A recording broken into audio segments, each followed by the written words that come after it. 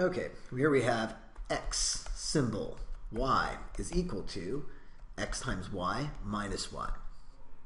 Okay, x and y are positive integers. We want to know which of the following answer choices cannot equal 0. Well, if we look at this expression and we factor out the y like this, we get y is times x minus 1 is basically this expression. We can look here and say, well, look, if x is 1, then the expression is going to equal 0.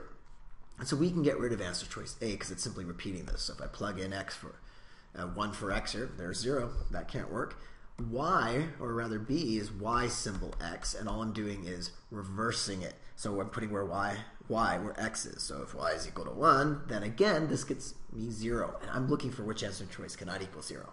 Let's look at C. What happens here? Well, I'm plugging in x minus 1 where x is. So here's x. Plugging in x minus 1. So basically, I'm getting y, x minus 1 minus 1, which is y times x minus 2. How do I make this expression here equal to 0? Well, I plug in the value 2. So if x is 2, then, hey, it's equal 0. Let's look at D, though. X plus 1. What happens when I plug in x plus 1 up here? Well, let's bring it down here. You see y times x plus 1 minus 1.